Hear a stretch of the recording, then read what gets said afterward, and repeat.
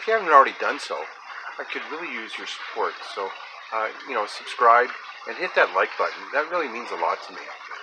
I'm going to take you over to my mom's here shortly and show you the shubunkins.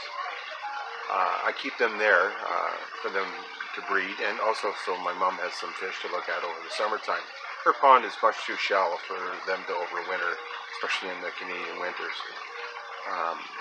My ponds are pretty much utilized by the koi and the shubunkin and koi fry in one of my smaller ponds. Plus I have the tropicals here as well, so don't really have the room for them anymore. But come on over with me and enjoy the shubunkins. Trying to get them to breed, but not having the best of luck. They are breeding, just the one, but I seem to keep missing the spawning time. Thanks. Here at my mom's, where I keep my shubunkins. They'll be going into the pond shortly. The pond's been all cleaned up, and after a long winter, and got all the leaves out. Get some spawning material in there, and 2-3 days the shubunkins will go in.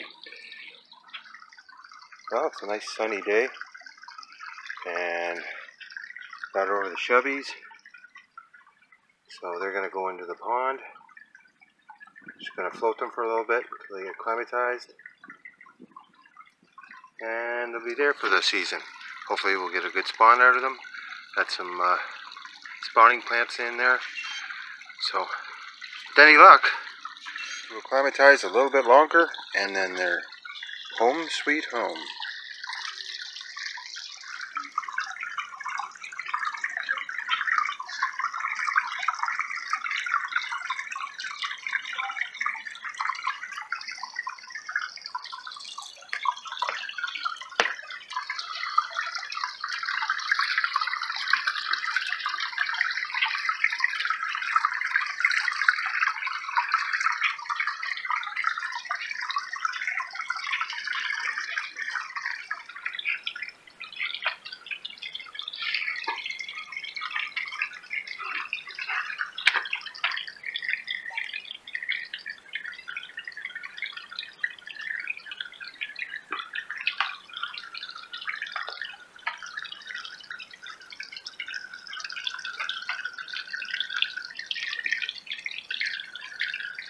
See, the shubunkins have settled in here nicely to their summer home.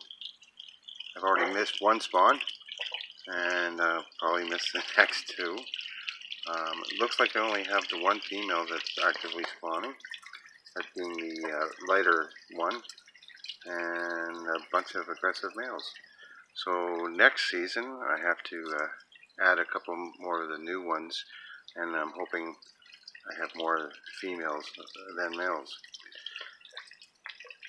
Well, I hope you enjoyed this edition of the Shubunkin pond. This one again is at my mom's, and I built a few years ago, and that's where I keep all my Shubunkins for the summer, and then they come back to my house. So enjoy, everyone.